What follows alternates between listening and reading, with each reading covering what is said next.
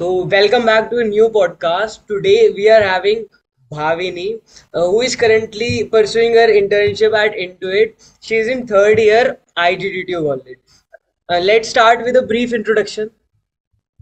Hi everyone. So I am Bhavini Sehgal and I completed my third year and now I'm in fourth year of college. And I also completed my summer internship at Intuit in July.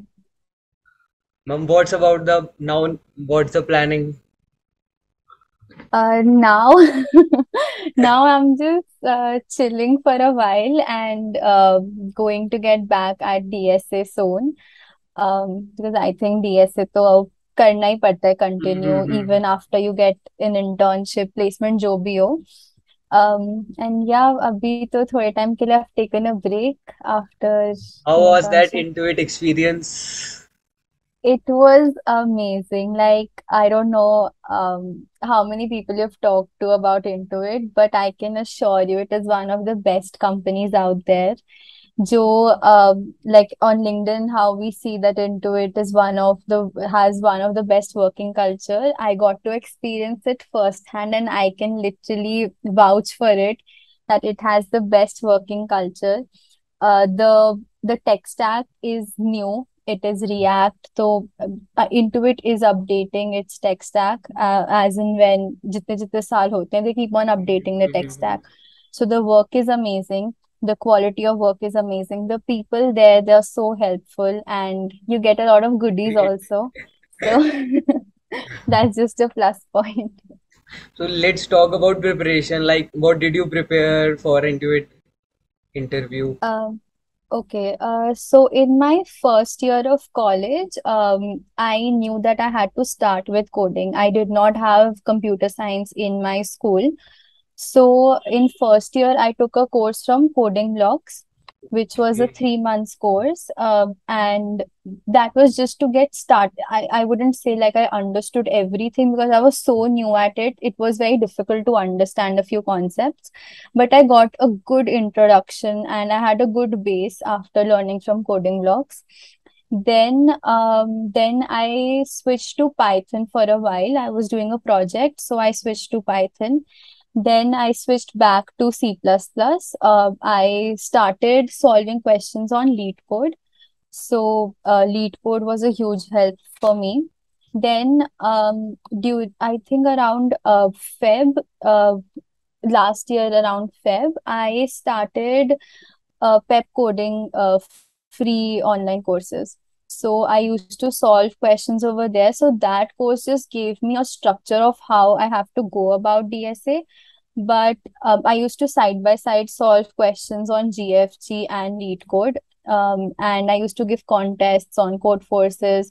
Not a lot of contests on Code Forces, mostly on LeetCode virtual contest or the weekly or bi-weekly contest that LeetCode has. Hmm. And I also solved two sheets. So one was Fraz DSA sheet, which is lead code Okay. based, and one was Love Bubble GFG sheet. So I solved both of them, like not the complete sheet, but I would say around 75% of the sheet. I did that. Yeah. So that coding blocks uh, that cross that barrier of your getting into coding and all.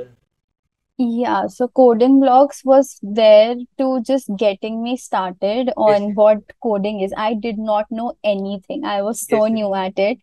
I had PE in my school, so I did not know anything about computer science, what it is, how it is. So coding blocks really just gave me that foundation to coding.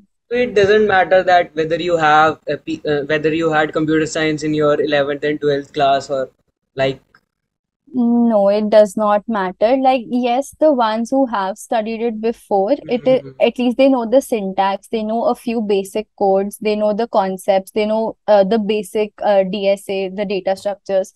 But I feel like if you like put in a lot of effort, like since you already know that you are lacking behind, then you need to put in extra effort. And once you do, after I think like good 3 4 months of practice, you will be at the same level. So eventually, like right now, I would say that I do not feel that I was at disadvantage because I did not know DSA beforehand. I had put in a lot of effort initially also to understand and to bridge that gap between me and the ones who already knew it. So I think you can do it even if you don't have computer science in 11th, 12th. Why did you choose C++ for your DSA? So I was initially very confused. I used to search on net constantly C++ versus Java. This is a I think most, controversy question. yeah, most people do that. But during that time, Coding Blocks had released its Launchpad course, which was on C++. And for Java, I think they were going to start the course a little later. So I thought I'll just join C++ and then let's see if I can understand it. And then in college also I had C, so I knew a little bit of the syntax. I could understand it. So I went ahead with C++. But the pep coding course is in Java. So the free course that they have given, it's in Mhm. Java. Yes, yes. So I started learning Java also then. I was like, it's just a syntax difference. So why not just go through the syntax so that I can understand what Sumit sir was teaching. And once I got hold of Java, then I could write code in both C++ and Java, but I am more comfortable with C++. With C++, I think that you can also go in CP competitive programming also now.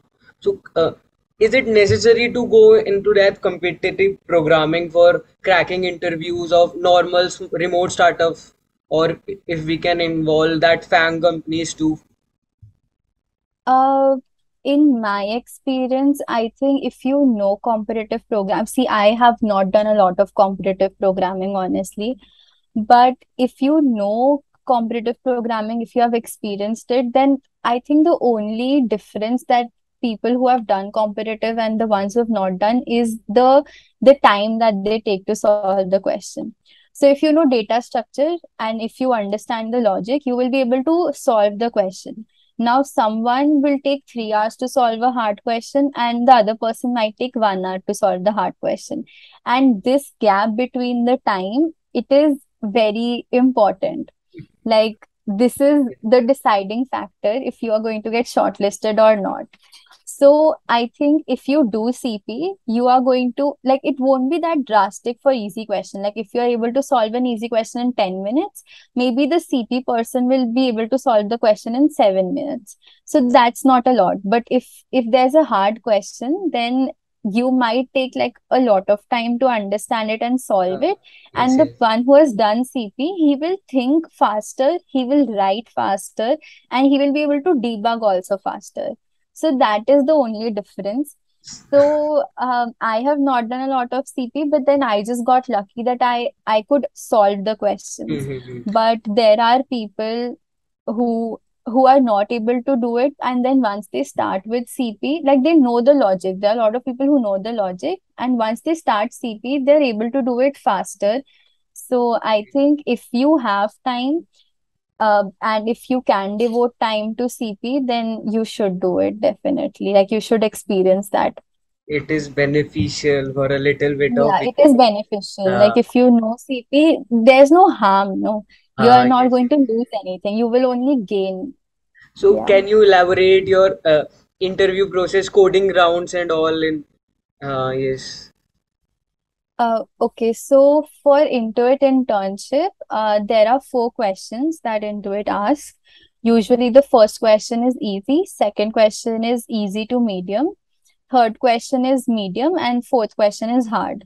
So I could do 3 questions out of these 4. I was not able to do the fourth question, but I got shortlisted for interview, and I was sitting on campus. For off campus, the number of questions that you might have to do, it might differ. So I had 2 rounds of interviews, and in both the interviews, there are going to be 2 interviewers. And first round was mostly people in my college. They had their first round of around 30 to 45 minutes. And in that, they are going to ask you a comparatively easier question, and they will ask you a few questions around your resume. In my resume, they just asked me question about one of my projects, and they asked one or two HR questions on my position of responsibility that I had mentioned on my resume. So those were the questions that were asked, and I was not asked to code the question. I had to tell them the approach and then the pseudocode, and they were convinced that that I knew the question, so they didn't ask me to code it. They just told me that we know that you can code it, so it's fine. Then I got shortlisted for my second round. Second round will be around 1 hour to 1 hour 15 minutes long. In my second round, also there were two interviewers. One of them was a director, and the other one was SD2. So, one person will ask you the question, the other will ask you a follow-up question. This is how mostly it is done over here. So they asked me one question. It was a medium level question, and I had already done that question, so I knew how to code it. But I started with brute force. I told them my approach. I asked a lot of questions. I knew the question, but still, I just wanted to clarify that I am getting it all right. And then I coded that question. And this time I had to code on a platform in which they could also check the number of test cases that my code was Yes, passing. yes, yes. So initially it didn't pass like one or two test cases because of the brute force approach. Then I optimized it and then it passed all the cases. Mhm. Like I knew the question, but it's the process that mattered over there. And then the other interviewer, he asked me one follow-up question, and that I did not have to code. I just had to tell him my approach, and that was it. Like he just asked me that, okay, this is the approach. Why are you thinking like this? And why this approach? Why not something else? So they were like trying to confuse me, not confuse me, but they were just trying to get out the complete thing out of me, that if I know it or not. So that is what was asked. And then I think I took around like 20 minutes for the complete DSA thing, 20-25 minutes. Then I was asked a lot of oops. So Intuit does ask a lot of oops, and I've heard that they can take interviews based on only oops also. So I was asked questions on oops basic, like constructor, deconstructor. Then they wrote one code and they asked me what the output is going to be. And uh, it was mostly around oops only. Post that I was not asked DBMS, but I was asked OS. In OS they just asked me about memory allocation, and it was just one question that they asked me. And then the language that you're coding in, you should know about that language. So they will ask you questions around the language. So like I told them that I code in C++. Yes. So they asked me that what is the difference between vectors and arrays. Then like just basic questions around C++, which they were expecting me to know. And yeah, so these were the two rounds. And in my second round, there was nothing asked around my resume or projects. But yeah, oops, OS and DSA question. Yeah. So, what do you think that when a one wants to should start their preparation in coding, like in first year or in second year, or get in third year too only? I think as soon as possible, you should just start with it. Let's take Once you my know. let's take my scenario. Like currently, I held into second year. So if I doing start my DSA in Java only, so after 4 to 5 to 6 months, I completed my DSA. Just let's take a scenario and just make projects on that only. So can you tell me that this type of DSA will help me to get placed in the starting of third year? Like I think as soon as possible you should start it, and it is never too late. Okay, so even if you start in third year and you give it your full, then you will be able to crack an internship, and if not an internship, you will be able to crack a good company in placements. So, like the scenario that you've told me, you can start your DSA right now. You will be able to complete most topics in 5 to 6 months, and post that it's all practice. Then you have to give contests, you have to solve a few sheets, you have to practice as much as possible. And it should be like your thinking ability should increase with every practice. Your thinking ability should increase, and then that's all. Like like there are few topics in DSA that you should know, like the basic arrays, strings, trees, graph, DP, all of that. These are few topics that you should know. So, and you will be able to complete if you just start reading the concept, you will be able to complete everything in 1 month. But when you start practicing, it will take you around 5, 6 months to have a little confidence that, okay, if given an easy to medium question, I'll be able to solve it. Now, the next challenge is to go from medium to hard. Hmm. And that will take another like 5, 6 months or as much time as you can give. So it's all about practice. Yeah. So, okay, fine, ma'am. It's a great learning from you. Thank you. We will connect further. अगर मतलब कोई भी problem आती है, we will connect Yeah. soon. Okay, love Yeah. talking to you. Have a Same nice day. here. Thank you.